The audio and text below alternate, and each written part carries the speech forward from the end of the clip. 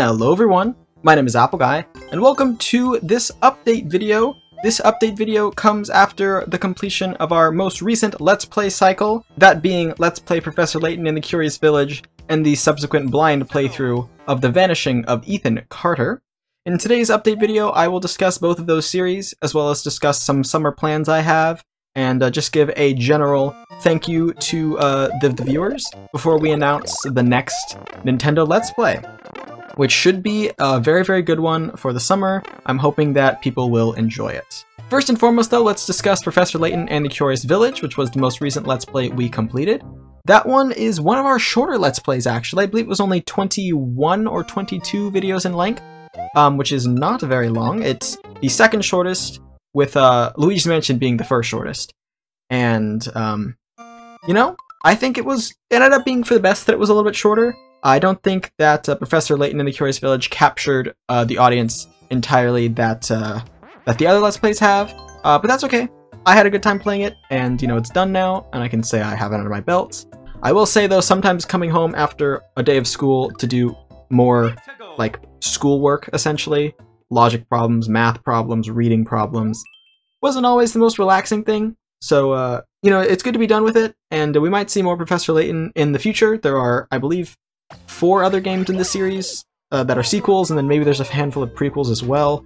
There are options, but for now I think we are all good on Professor Layton and the Curious Village. I believe there were 3 bonus videos, and that covered up all the content I want to cover, so I'm pretty confident in saying that Professor Layton and the Curious Village is all wrapped up, and we won't be seeing that on the channel again unless something crazy happens, like a data leak to get to the beta version of the game or something. But for now, I think we're done. The next thing I want to discuss is The Vanishing of Ethan Carter, which was the blind playthrough we did after Let's Play Professor Layton and the Curious Village. And The Vanishing of Ethan Carter was a super, super good game. I actually had a ton of fun playing it, and the ending was, no spoilers here, but the ending was a little not the best ending in my eyes, but we made of it what we did. And if you're interested in watching the entire playthrough, feel free to do so. It is completed. There will be the playlists in the playlist section of my channel, and I believe it's 8 episodes long. Usually, I think sitting around about 2 hours 40 minutes. So it's pretty good. It's like a mystery game. There's some scary parts, but mostly it's figuring out this mystery, and it was a good mystery. There were clues that I definitely didn't pick up on to get to the ending that the developers provided, but they also, in a developer post on the website, said that the ending is whatever we want it to be. And so in the comments section of the 8th episode, I left a really long pinned comment about what I think the ending should be, and that's the canon ending that I have, I suppose. Overall though, it was a really fun playthrough. I had a lot of fun puzzles, a lot of fun mechanics, and if you guys know any games similar to that, please leave them in the comments section down below, and I would love to play them in the future. I've been playing a lot more extra games here on the channel, for example, Castlevania Symphony of the Night and Kingdom Hearts. So if there's a game that I find to be interesting, I will definitely just add it into the one of the videos for the week, and if it picks up, then we can continue to, you know, we have 7 days in a week, and I only really plan content on Wednesdays and Saturdays, being, right now it's Castlevania Symphony of the Night, but otherwise it can be whatever side game we're playing. So, you know, there's flexibility there, and I'm definitely interested in playing a lot more games like those. Speaking of things I'm interested in doing, it is summer for me, and I have a lot of summer plans for the channel. Mainly, there's a potential for live streams.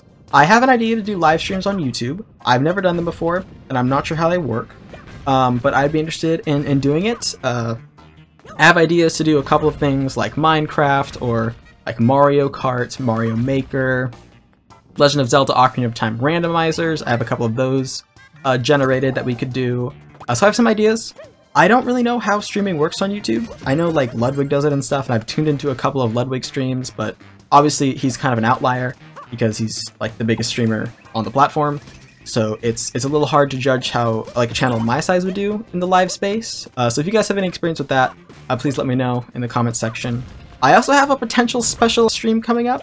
I have this idea that I've been cooking up since December of last year. Something like little inkling of something I wanted to do, and I might end up going through with that. If I do, there'll be a dedicated video announcing it, and then of course the stream will occur. So stay tuned for that.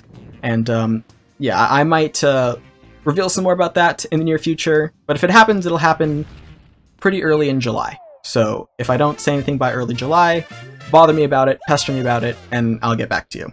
The final thing I want to talk about before I announce the next Nintendo Let's Play is just an overall thank you for the support on the channel as of late. The channel's been doing really, really good, and when the channel does good, I feel good, and you know, it creates this sort of cycle where I want to do more for the channel, and then the channel sort of gives back to me, and you guys are the reason for that. So big thank you to all the viewers for watching, especially if you're watching this update video. I would imagine if you're watching an update video, you care a little more about me, I suppose, than about the channel itself. Because if you were just like a Minecraft fan, you would probably just watch the Minecraft videos, you know? But you're here watching this, so thank you. It means a lot, and I hope that the next Let's Play announced is going to be good for you, and that all the things I'm making in the foreseeable future is to your liking, and we will see continued success. So thanks a bundle. Remember to tell your friends about my YouTube channel if you think they would enjoy it. It always means a lot to me when you guys spread my videos around. And I say that at the end of every video, but sometimes I say it too fast. I like speak too fast, and even when I'm editing, I'm like, what? What did I just say there? How are they supposed to know what I said? But usually YouTube's closed captions can pick it up, so if closed captions can pick it up, I hope you guys can too. That's a bit of a sidetrack. Let's get focused up again and get ready to announce the next Let's Play, because it's here, ladies and gentlemen. The Let's Play series that will carry us through summer of 2022 is finally here. I appreciate you guys allowing me to take a little bit of extra time, about 2 extra weeks than I normally take between Let's Plays. Allowed me to finish up school, and now I can go all in on this Let's Play. And it should be a pretty massive one. This game should be one that a lot of people are familiar with, perhaps the game that most people are familiar with from this platform and from this era, and hopefully it's one that everyone can get super interested in. I'm not going to hype it up anymore though, because I'm just going to let you guys see the announcement for yourself. It's me, Mario. Hello. Ladies and gentlemen, allow me to be the first to welcome you to Let's Play Super Mario 64. Now, before we discuss this game and its iconic nature, I want to explain I'll be playing on the Nintendo Switch Super Mario 3D All-Stars version of the game, because this is the highest resolution version of the game. It is the most polished version of the game in terms of glitches. It does lack a few things that I will be mentioning when we get into discussing the series itself. In the actual series, I will explain some version differences, but this is the highest resolution version. I think it will provide for the most enjoyable watch experience. Of course, with emulation and whatnot, you can use HD texture packs and whatnot, and I wanted to stick to official versions of the game, and this is just what I would consider to be the definitive version of the game. And so we will be playing this version here for Super Mario 64. It is an iconic Nintendo game released for the Nintendo 64, the first time Mario made the jump into the 3D space, and gosh, was it incredible. The camera may be awful in today's standards, but gosh, is it a good game.